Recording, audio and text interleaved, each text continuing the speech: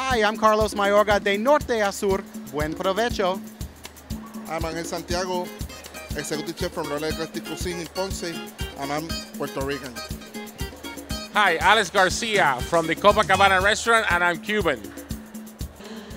Hey, and we're continuing having a great time at De Norte a Sur in Ponce, Puerto Rico. And right now I'm joined by Julieta Ballesteros from Crema Restaurant in New York City. How are you doing?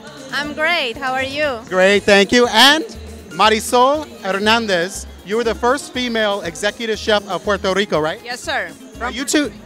All right. Now you two teamed up today. Well, what did you create? Well, you know, I was inspired on the mole from Mexico to let people know here in Ponce what mole is. So I did some alambres de filete.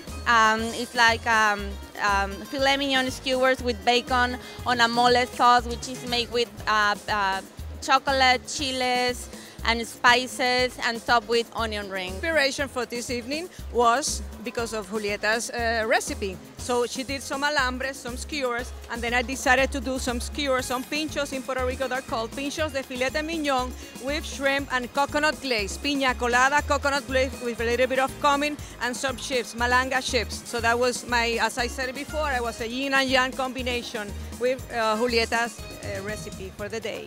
And that's it. Two beautiful women, two talented chefs, and we keep it going at De Norte a Sur.